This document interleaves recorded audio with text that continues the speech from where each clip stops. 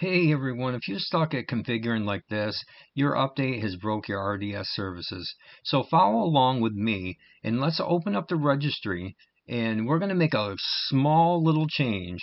So go ahead and type in regedit in a search, and then when the registry editor shows, go ahead and click on it. Now navigate through. You can see in the list there, just navigate down and follow each one step by step, go into Windows NT, then Terminal Services.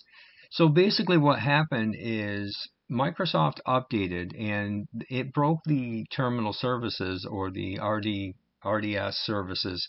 And you could uninstall the update, but most likely they're going to push the update on you again and it's going to break it over again. So this is just a quick way of doing it, and it's really simple because you can go in here and add it, and if you decide to go back and delete it, you can just go back and click on what we're creating here. So right now we're going to right click, create a new D word value, and now we're going to name it F client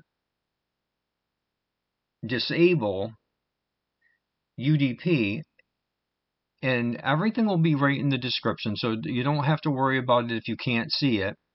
But once we create this, we're going to go ahead and we're going to double click on it, and we're going to change that 0 to a 1.